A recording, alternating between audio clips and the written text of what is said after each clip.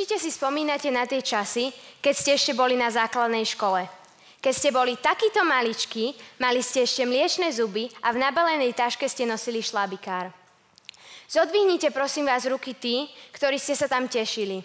Nielen ten prvý deň, ale tak akože stále.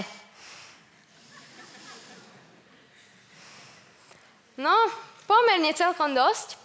Tak my sme sa tešili preto, lebo sme ešte pred 4 dňami chodili do takej školy, kde sme si nepísali domáce úlohy, kde sme nemali známky a mohli sme si ľubovoľne vybrať, čo sa budeme učiť a ešte sme mohli riaditeľke a aj učiteľom tykať. Chodili sme do takej školy, kde sme si svojpomocne upratovali, vyjadrovali svoj názor, varili a starali sa o záhradku a nikto nás do toho nemusel nútiť. Robili sme to preto, lebo sme chceli, z vlastnej vôle a odhodlania. My sme sa však nestretli v škole, ale už v škôlke. Viete, poznáte takéto príslovie, že láska prechádza cez žalúdok. Tak aj to naše priateľstvo začalo tak podobne. Hej, hneď ako Pavla vytiahla svoju 10 a dala mi z nej trochu, tak som vedela, že sa jej mám držať a tak nám to aj ostalo.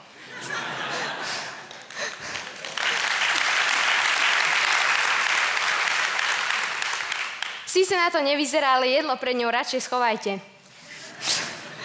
V septembri 2006 sme teda vošli do školy, do triedy 1. trojročia, čo bol 1., 2. a 3. ročník a vtedy to bolo zhruba 30 detí. U nás v škole sa vždycky deti učia 3 ročníky vlastne v jednej triede. Je to možné preto, lebo sa každé dieťa učí viac menej samostatne a učitelia k ním pristupujú len jednotlivo alebo v malých skupinkách. Deti si tak môžu vzájomne pomáhať a napredovať, aj keď učiteľ práve nie je na blízku. Keď sme teda prišli, sadli sme si na elipsu. Čo je každodenné ranné stretnutie na koberci. A zoznámili sme sa s novými spolužiakmi a taktiež aj s učiteľmi Jordánom a Lenkou.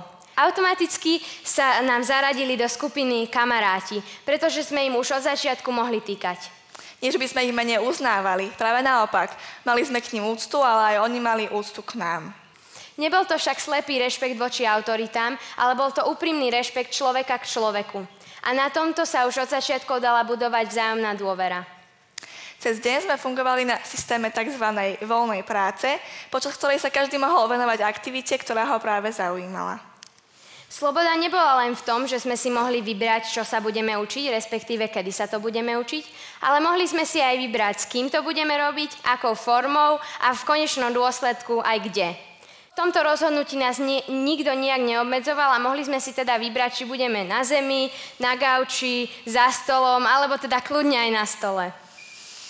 Keď sa môžem o veciach, ktoré sa ma týkajú, slobodne rozhodovať, prebudzam si v sebe taký pocit svojprávnosti, ktorý je pre každého človeka veľmi príjemný. Ale zároveň sme sa učili aj preberať zodpovednosť za svoje rozhodnutia. Ja som teda začala písaním písmen. Vždycky, keď som sa jedno naučila, prišla som k ústeniu a odškrtla som si ho na svojom harmonograme. Potom, keď som ich všetky mala naučené, vypla som svoje slovenčinové motory a venovala som sa ďalším predmetom. Mňa naopak chytila matematika. Začala som počítať a zastavila som sa, až keď som mala celú učebnicu vypočítanú a potom som ju s hrdosťou išla ukázať Jordánovi. Mohli sme sa teda vybrať poradie, v ktorom sa budeme jednotlivé veci učiť bez ohľadu na výber poradia ostatných spolužiakov. Tuto som ja pri pokuse čítať zistila, že ešte neviem jedno písmenko a tak som sa ho vrátila doučiť a potom som išla ďalej. A takto postupne sme sa naučili všetko, čo sme potrebovali vedieť a nikto nás do toho nemusel nútiť. K niektorým veciam sme sa potom vrátili, či už preto, lebo nás bavili, alebo sme si chceli jednoducho zopakovať. No, ďalšou výhodou bolo vždy mať po ruke múdru Terezu. Keď som niečo potrebovala vysvetliť a Jordán s Lenkou neboli práve v triede, jednoducho mi to Tereza vysvetlila a potom sme išli ďalej. Ale občas sme si túto úlohu aj vymenili a ja som sa zasa učila od Pavly. Hej.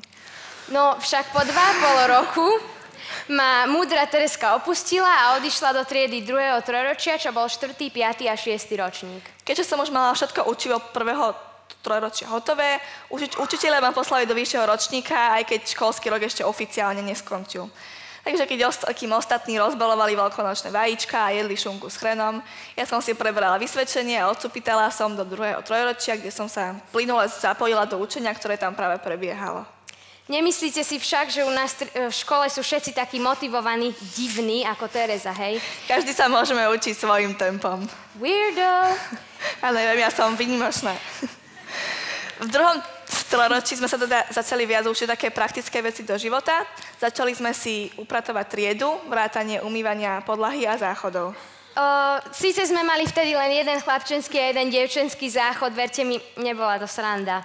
Chodili sme aj viac na také poznávacie výlety, napríklad na matematicko-fyzikálnej fakulte nám po siahodlhej prednáške dali drevený podnos a k tomu drevené kocky.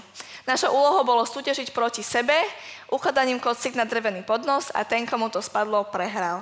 My sme však namiesto súťaženia spolupracovali, lebo sme tak boli zvyknutí zo školy, že si vzájomne pomáhame. Predsa vždy, keď robíte s niekým, je tam viac rúk, viac nápadov, viac zábavy a potom z toho máte teda aj lepšie výsledky. A tak to aj dopadlo. Podarilo sa nám postaviť obrovské veže, z ktorých sme potom boli náramne nadšené. Spolupráca bola dôležitá aj pre efektívne fungovanie triedy ako celku. Raz týždenne sme mávali triednu radu, na ktorú každý mohol prísť témou, ktorú chcel riešiť, či už organizačnou alebo nejakou emocionálnou, o ktorej sme sa potom rozprávali. Vytvorili sme si tak príjemné, otvorené prostredie, v ktorom každý mohol vyjadriť svoje myšlienky, názory, pocity.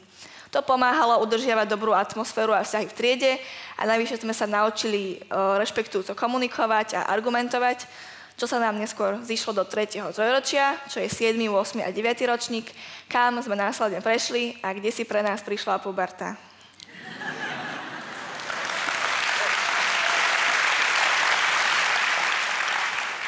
Keď ste prišli do puberty, určite si spomínate na také tie trápne tiché chvíle, keď sa vás dospeláci pýtajú, a už máš frajera, alebo už si rozmýšľala, čím by si chcela byť? Tieto otázky sa síce len kladú tak, aby reč nestála, ale pre mňa je hľadanie seba samého a tvorenie seba samého jeden z najdôležitejších krokov v živote.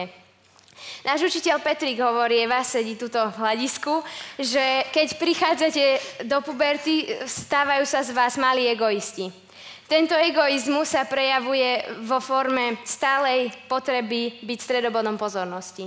V tejto fáze zisťuješ, ako všelijak sa dá upútať pozornosť, aby si mohol byť vypočutý. Keď sa po pár nevinných testoch pozornosti tzv. Publika nedostane žiadna odozva, jednoducho skúšaš ďalej.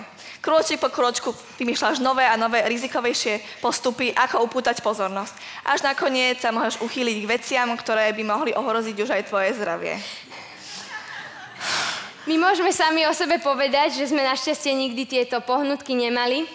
A bolo to možno, že aj preto, lebo sme boli v pravých chvíľach dostatočne vypočuté a tomuto napomáhajú napríklad aj v škole pravidelné mesačné konzultácie s učiteľmi Ivankou a Petrikom, ktorým veríme a vieme sa im vždy zdôveriť.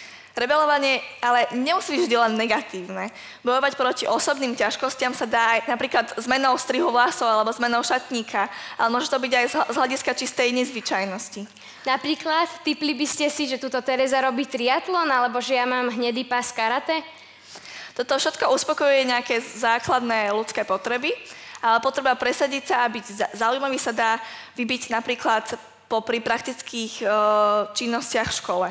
My si svoju kreativitu môžeme vybiť na prípravou a manažovaním každoročného divadelného predstavenia, ktoré organizujeme v zásade sami. Od písania scenára cez objednávanie sály, výrobu kostýmov a kulís až po pečenie sušienok na občerstvenie. Keď už Tereza hovorí o pečení, musíme vám povedať, že prvýkrát sa nám konečne podarilo v 3. trojročí variť si vlastné obedy. Každý utorok a štvrtok 2 ľudia varia obed pre celú triedu. Máme slobodu v tom, že si môžeme vybrať, čo budeme variť a ideme si to sami nakúpiť.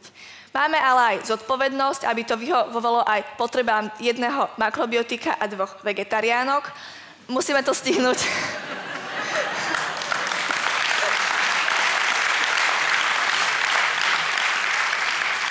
Musíme to stihnúť za 1,5 hodiny, malo by byť toho dosť, a teda mohlo by to byť aj chutné. A nakoniec ešte uviesť kuchyňu do pôvodného stavu. Asi teraz rozmýšľate, ako sa pri všetkých týchto aktivitách stíhame ešte učiť, i keď podľa mňa je učenie sa hocičo, pričom získavate vedomosti, schopnosti, ale aj zručnosti. Ale tak, aby sa nepovedalo... My sme tento rok prví 4 a 9-táci, ktorí na Slovensku vychodia túto školu a celý čas sme boli akoby takí pokusní králici. Ale aj napriek tomu, že...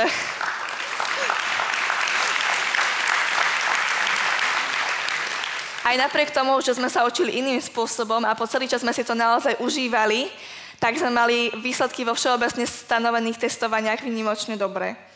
Náš spoločný percentíl... Ani neviete v čom, no. Náš spoločný percentíl v 9. monitore bol teda 99,1% a všetci 4 sme sa dostali na školy, kam sme chceli ísť. Vďaka všetkým týmto veciam, ktoré sme spomínali, sme teraz zo školy odišli ako samostatní ľudia s vlastným názorom, ktorí sú spokojní sami so sebou. Vidia zmysel v tom, čo robia a sú schopní samostatne fungovať v živote a naďalej sa vzdelávať. Ak môžete, pristupujte k deťom ako k rovnocenným bytostiam a dajte im slobodu rozvíjať sa. Ďakujeme.